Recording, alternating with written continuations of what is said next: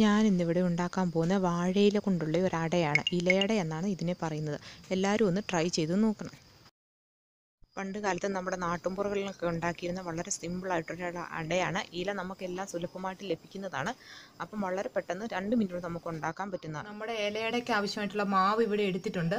ഇത് ഞാൻ എടുത്തിരിക്കുന്ന ആട്ടപ്പൊടിയാണ്. ഒരടയ്ക്ക് ആവശ്യമായിട്ടുള്ള ആട്ടപ്പൊടിയാണ്. അതിലേക്ക് അല്പം ഉപ്പും ചേർത്ത് ശകലം തേങ്ങായും ചേർത്ത് കുഴച്ച് വെച്ചിരിക്കുന്നതാണ്.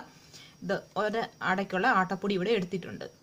ആട്ടപ്പൊടിയോ ഗോതമ്പ് പൊടിയോ, ഇനി നമുക്ക് അരിപ്പൊടി വേണേലും ഉപയോഗിക്കാം, അല്ലെങ്കിൽ മൈദ വേണേലും ഉപയോഗിക്കാം, ഏത് വേണേലും നമുക്ക് ഉപയോഗിക്കാം. ഞാനിവിടെ ആട്ടപ്പൊടിയാണ് എടുത്തിരിക്കുന്നത്. നമ്മുടെ അടയ്ക്കുള്ളിൽ വെക്കാൻ ആവശ്യമായിട്ടുള്ള അവല് ശർക്കരയും തേങ്ങായും കൂടെ ചിരണ്ടിയിട്ട് മിക്സ് ചെയ്ത് വെച്ചിരിക്കുന്നതാണ്. ഇതാണ് അവലാണ്. ഇതാണ് അടയ്ക്കുള്ളിൽ നമ്മൾ വെക്കുന്നത്. നമ്മൾ ഇലയടയ്ക്കുള്ള ഇല എടുത്തിട്ടുണ്ട്. ഇനി ഈ ഇലയിലേക്ക് നമുക്ക് മാവ് ഒന്ന് പരത്തി കൊടുക്കാം. നമ്മൾ കുഴച്ച് വെച്ചിട്ട് നമ്മുടെ ആട്ടമാവ് എടുത്തിട്ട് ചെറുതായിട്ട് നമുക്കൊന്ന് പരത്തി കൊടുക്കാം. ഇച്ചിരി വെള്ളം കൈ തൊട്ടിട്ട് വേണം പരത്താൻ. ഇങ്ങനെ വളരെ തിന്നായിട്ട് വേണം പരത്താനായിട്ട്, അല്ലെങ്കിൽ കട്ടി കൂടിക്കഴിഞ്ഞാൽ ഇതിനൊരു ടേസ്റ്റ് മാറിപ്പോകും, നമുക്ക് കഴിക്കാനൊന്നും തോന്നുകയില്ല. ഇതെങ്ങനെ പരത്തി കൊടുക്കാം. നമ്മുടെ മാവ് ഇവിടെ പരത്തി കഴിഞ്ഞു. ഇനി ഇതിലേക്ക് നമുക്ക് ഈ അവല് നനച്ച് വെച്ച് ശർക്കരയും തേങ്ങായും ഇട്ട് വെച്ചിരിക്കുന്ന അവലൊന്ന് വെച്ച് കൊടുക്കാം. ഇങ്ങനെ നമ്മൾ ഇതുപോലെ നിറച്ച് അവല് വെച്ചിട്ടുണ്ട്.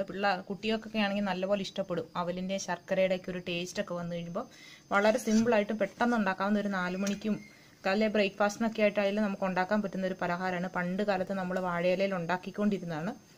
ഇപ്പോഴൊന്നും ഇതൊന്നും കാണാനൊന്നും ഇല്ല. വാഴയിലൊക്കെ നമുക്കൊക്കെ കിട്ടുന്നതാണ്. അപ്പോൾ ഈ അവലും ഇതും കൂടെ വെച്ചാൽ പെട്ടെന്ന് നമുക്ക് ഉണ്ടാക്കിയെടുക്കാം. ഇനി ഇതിനെ നമുക്കൊന്ന് മടക്കി കൊടുക്കാം.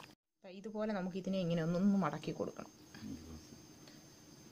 എന്നിട്ട് ഇങ്ങനെ ജസ്റ്റ് ഒന്ന് പ്രസ് ചെയ്ത് കൊടുക്കുക. എന്നിട്ട് നമുക്കിനി ദോശക്കല്ല് വെച്ച് വേവിച്ചെടുക്കാം. നമ്മളിത് ഇതുപോലെ ഇത് ദോശക്കല്ലിൽ ഒന്ന് വെച്ച് കൊടുത്തിട്ടുണ്ട്. ഇനി ഇത് തിരിച്ചും മറിച്ചും ഇട്ട് നമുക്ക് ഇതിനെ വേവിച്ചെടുക്കണം. നമ്മുടെ ഇലയുടെ ഇത് ഇവിടെ റെഡി ആയി കഴിഞ്ഞു. ഇത് കണ്ടോ, ഇതുപോലെ നല്ല പെർഫെക്റ്റ് ആയിട്ട് 2 സൈഡ് മൊരിഞ്ഞ് നല്ല ടേസ്റ്റി ആയിട്ടുള്ള ഇലയുടെ ഉണ്ടായി. എല്ലാവരും ഇതൊന്ന് ട്രൈ ചെയ്ത് നോക്കണം. വളരെ സിമ്പിളാണ്, വളരെ പെട്ടെന്ന് ഉണ്ടാക്കാവുന്നതാണ്.